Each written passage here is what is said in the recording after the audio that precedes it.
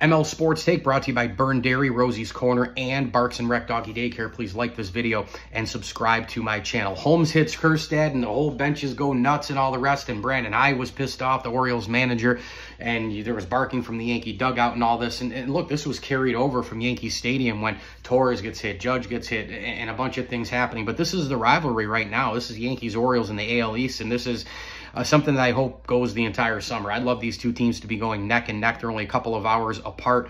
Camden Yards, Yankee Stadium, etc. Two great fan bases for the most part. But this was a tremendous win for the Yankees. I mean, for one reason or another, the lead is only one game, and that's after the Yankees have been exploited and exposed and looked awful for about a month plus, and that includes Soto and Judge not hitting in spots as well. The Reds swept them, and they had a lead the entire time. The Yankees pitching has been getting dinged. The bullpen is getting taxed. 6 guys in the lineup at least are pathetic in terms of being able to hit with runners in scoring position and really hit, period. But last night, the story was Garrett Cole. 6 innings pitched, 7 strikeouts, only 1 earned run.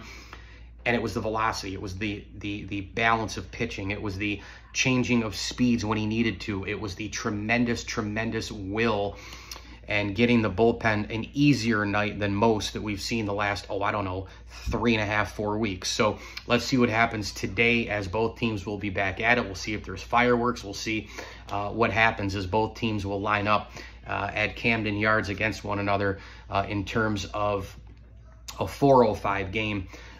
With Luis Gil on the mound against Grayson Rodriguez of the Orioles. Grayson Rodriguez, a sub-4 ERA. Gil also has a sub-4 ERA, but Rodriguez is 11-3 on the season. Gil is 9-5. Mike Lindsley with you. It's an ML Sports Take brought to you by our good friends at Camillus Golf Club, Stumble and Monkey Brewing Company, and RV Source of Central New York. Ride in style this summer with RV Source of Central New York. Buy, sell, rent, and service RVs right now at RV Source of Central New York. Go get them on Facebook and on Instagram.